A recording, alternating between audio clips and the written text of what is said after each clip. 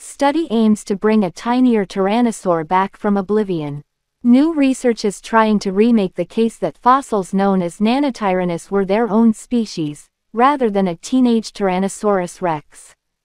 It is only 23 inches long, but one tyrannosaur skull has been a bone of serious contention among paleontologists for decades. In 1988, a team of researchers named it Nanotyrannus lancensis, suggesting that it represented a distinct animal that lived in the shadow of Tyrannosaurus rex. In 1999, another group argued that the skull and similar specimens were T. rex as a teenager, before the species underwent an extraordinary growth spurt that preceded adulthood. For years, the teen T. rex hypothesis gained traction. Most people bought into it, including me, said Nick Longrich, a paleontologist with the University of Bath in England. But Longrich has changed his tune. In a study published Wednesday in the journal Fossil Studies, he and colleagues argue that enough evidence exists to resurrect Nanotyrannus as its own species among the larger Tyrannosaur family.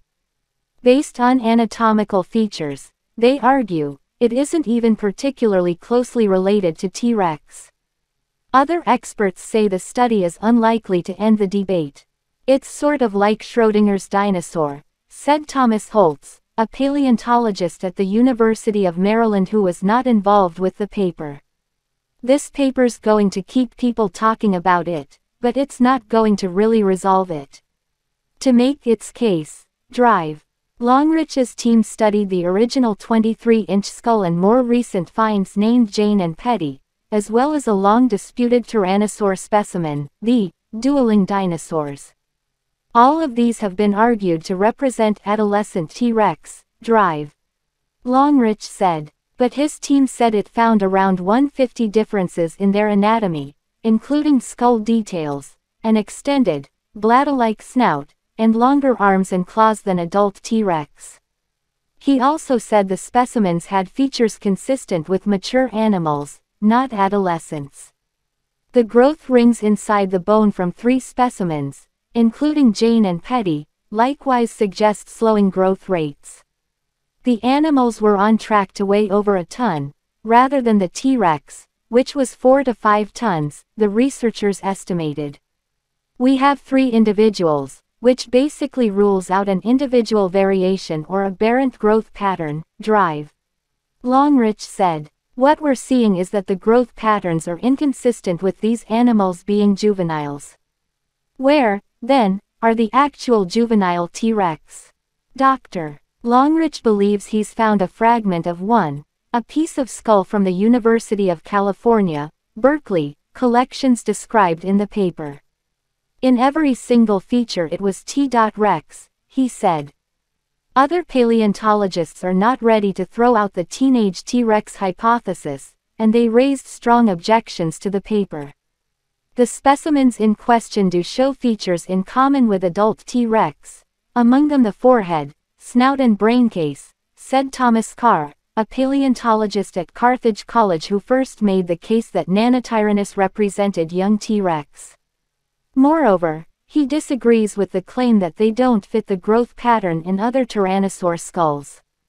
With T. rex and tyrannosaurs in general, differences between juveniles and adults are quite extreme and people are easily thrown, Carr said. Holly Woodward, a paleontologist at Oklahoma State University who produced some of the growth data used by Dr.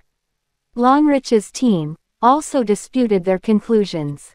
The spacing of the innermost growth rings in the bone tissue of nearly full-grown adult T. rex suggest lower growth rates at younger ages before the big growth spurt, she said.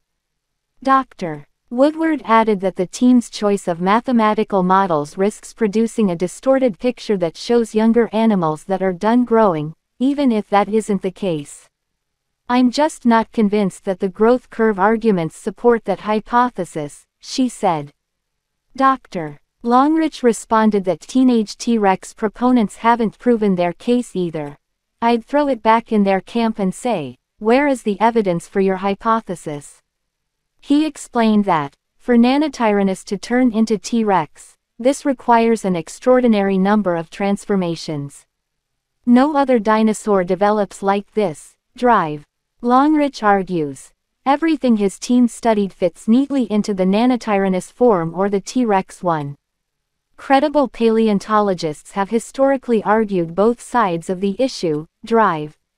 Holtz said. Part of the issue is that most T-Rex specimens are adults, with only a few sub-adults. Everyone acknowledges that gap. They simply disagree about its meaning. The discovery of either an older adult Nanotyrannus or a young T-Rex distinct from the Nanotyrannus form would help clarify things. Drive.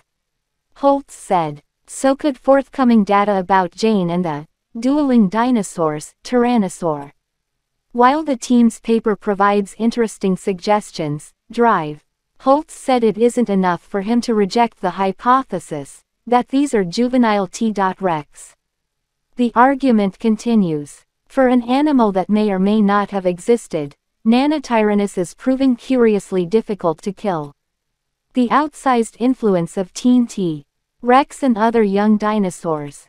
A deep dive into dinosaur data suggests that teenage T-Rexes and other juvenile carnivores shaped their ecosystems. Adolescence is a time of great change for most of us. But it was particularly volatile for young T-Rexes. Before they became fearsome, bone-crushing adults, they had to pass through a number of stages: 2-foot hatchling, gangly preteen, bulky young adult. At each phase, they hunted different prey and filled different niches. As a new study in Science reveals, juvenile T-Rexes and the youth of other large carnivores called megatheropods transformed their communities as they fumbled through their own physical changes. Their rapid shifts in size and roles shaped their ecosystems, the study suggests, and could help to explain some of the perplexing mysteries of dinosaurdom, from the relative lack of species diversity to the strange preponderance of huge body sizes. Considering dinosaurs ruled the planet for 179 million years, there were fewer distinct species than you might expect. While today's world is positively fuzzy with mammals, at the moment, nearly 7,000 different types, we only know of about 1,500 non-avian dinosaur species, said Kat Schroeder, a PhD student at the University of New Mexico and a co-author of the new paper. There are also some very weird things about their mass distribution, Ms. Schroeder said. Within contemporary animal classes, small-bodied species tend to vastly outnumber big ones. For instance, there are currently 20 species of elephant shrew, and just 3 species of elephant. But for dinosaurs, it's the opposite. Most of them are large, she said. Some paleontologists looking into these dynamics over the years have tentatively blamed the youth. Juvenile T-Rexes were light and agile before they leveled up into the adults we're more familiar with. The physical discrepancies between younger and older T-Rexes can be so vast that experts have argued over whether certain specimens are different species altogether, rather than different ages. Other megatheropods, including abelisaurs and tarbosaurs, also grew from turkey-like hatchlings to bus-sized behemoths over the course of their lives. For this reason, the presence of just one of these species in an ecosystem meant that a large number of different-sized predators existed there, hunting progressively larger prey as they themselves grew up, said Dr. Markus Klaas, head of research at the Clinic for Zoo Animals in Zurich, who has published theoretical work on this concept but was not involved in the new study. Perhaps the ecological real estate that might have been filled by mid-sized dinosaur species was instead taken up by these in-betweeners. To test this hypothesis, Ms. Schroeder and her co-authors examined 43 different dinosaur communities. By cross-referencing scientific papers with a public paleobiology database, they deduced which species were likely to have coexisted in space and time. They then sorted the species in each community by size. In communities with megatheropods, Ms. Schroeder and colleagues found what they call a carnivore gap, a large swath of medium-sized niches that were empty.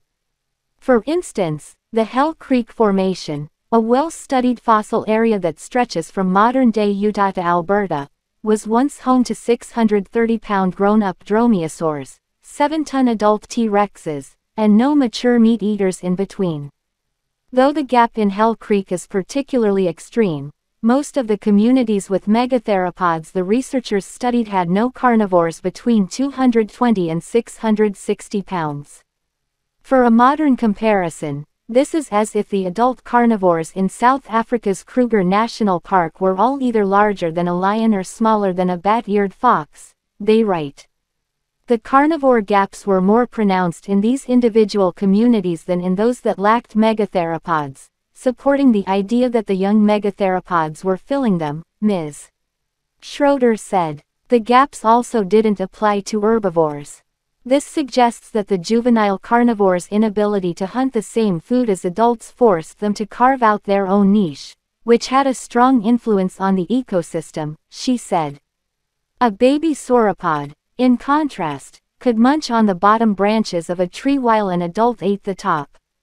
The new study represents an enormous feat in testing this concept, Drive. Klaus said. Theoretically, he said, these same dynamics might have made it harder for dinosaurs to repopulate large niches after a mass extinction event. When the big dinosaurs died, the relative lack of small and medium-sized species meant that mammals were better positioned to take over. Broad analyses like this one are truly transforming the field of paleontology, said Lawrence M. Whitmer, a professor of anatomy and paleontology at Ohio University who was not involved in the study. The notion that youngsters were different kinds of predators than their monster parents was out there, Drive. Whitmer said. But while many paleontologists had been focusing on one species at a time in addressing this question, this new study instead connects thousands of dots, he said, to show how whole communities of dinosaurs evolved. It's a big deal, he said. At the same time, the paucity of juvenile dinosaur fossils makes it difficult to precisely understand the roles those youths played, said David Hone, a zoologist at Queen Mary University of London who has used similar methods to study dinosaur size distribution. Knowing that juveniles filled a general niche space and actually being able to do anything with that information are two different things, he said. Ms. Schroeder predicts big data techniques, already common in studies of ancient plants, mammals and invertebrates, will become increasingly popular with dinosaur researchers as they seek further insight into species interactions and growth patterns in prehistoric life. Young dinos were a big part of this. If you were transported to the Cretaceous, it would be fairly rare to see a big adult Tyrannosaurus, she said. But juveniles would be all over the place, growing, changing and leaving their mark.